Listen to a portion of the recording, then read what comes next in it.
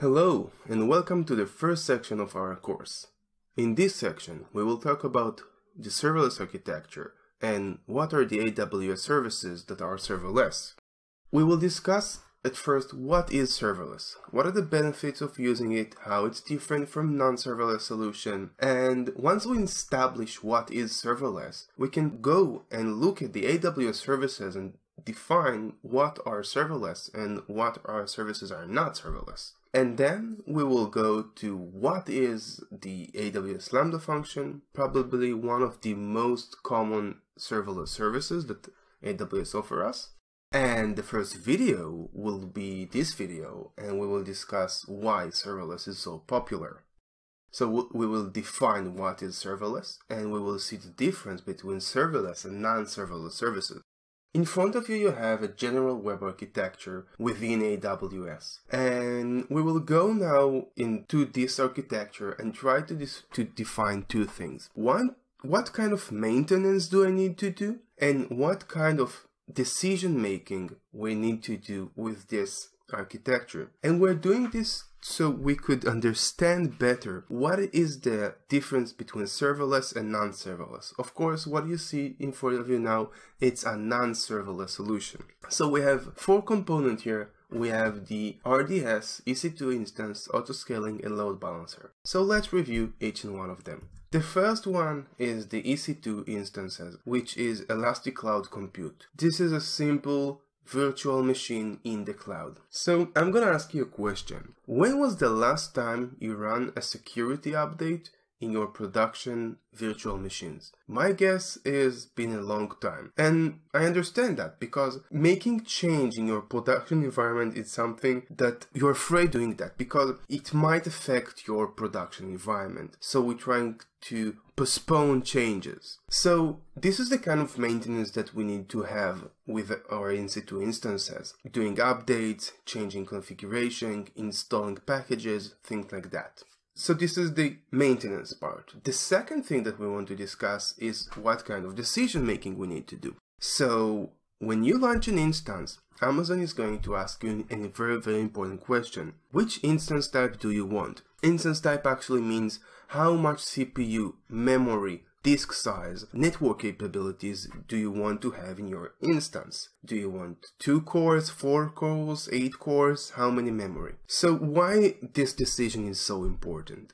Because when you are going to go to production, your application is going to meet the load from your customers, and those EC2 instances need to meet the load. If you are having an under-provisioned resources, customers are going to face that your application cannot meet the load, which affect your production environment. Or you have over-provisioned resources, meaning you're simply wasting money. So choosing the right instance type is critical. The second thing that I want to talk about is autoscaling. What is autoscaling? Autoscaling is a great tool. This is the tool that going to monitor your application load and decide how many EC2 instances you're going to have. So let's assume your application usually runs with 4 instances, and now you have some campaign you ran and you have a lot of requests to your application. So you're gonna want to launch more instances. This is the autoscaling job. To do that, you need to know when to scale. And this is a very difficult question to answer because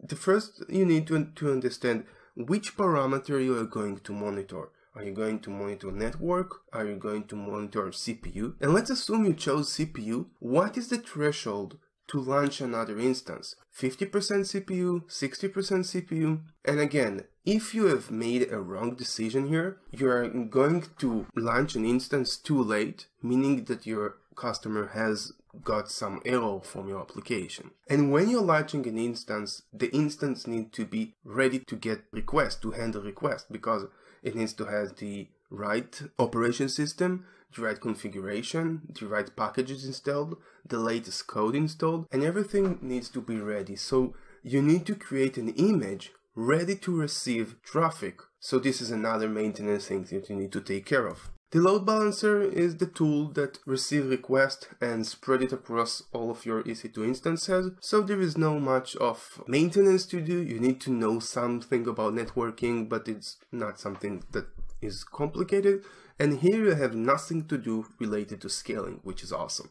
The RDS, Relational Database Service, so this is a managed service that has some relational database within it. It could be MS SQL, MySQL, Postgres, Oracle, anything that you want. And this is a managed service, which means that AWS are taking care of backup, updates, availability, all of the things that we need to maintain usually. Because it's a managed service, it's AWS responsibility. But we still need to make an important decision. When we chose the EC2 instance, we chose which type do we want. In the RDS, we need to do that as well. So in this architecture, it's a great architecture. It can serve millions of requests, and it's scaling, and it's resilient, and it's high available, and it's a great architecture. But we need to make a decision, and we need to make maintenance, which means that there is a lot of place to human errors. And this is the kind of thing that we want to avoid, because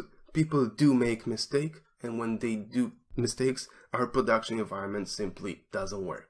So, what is serverless? For me, this is a simple two key factors that I want to have in a service to call it a serverless. The first one is that I don't have maintenance to do. Simply, AWS does it for me. And the second thing, I don't want to be responsible for scaling. It's AWS responsibility. Scaling with cloud could sound like something that you simply do, but there is a lot of thinking to this process, and a lot of decision making, and a lot of things that you learn as you go. And this learning may cost with production issues. So if it's AWS responsibility to handle that, that's much better for us. So now what we have in front of us is the same general web architecture that we saw before, but utilizing serverless services. So instead of RDS, we have DynamoDB, which is a serverless service, and the Lambda function is replacing our EC2.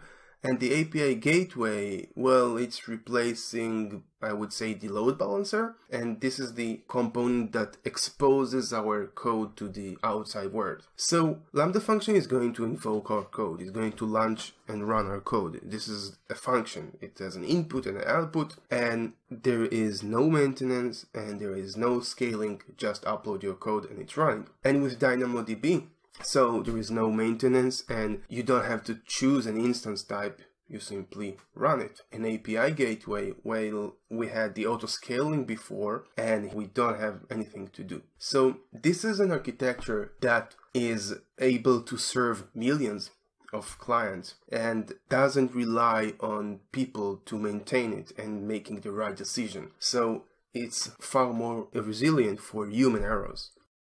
So this was our video to understand what is serverless and why it is so good, and I hope you saw the difference between serverless and non-serverless. In the next video, we're going to review what AWS has to offer us in the serverless field.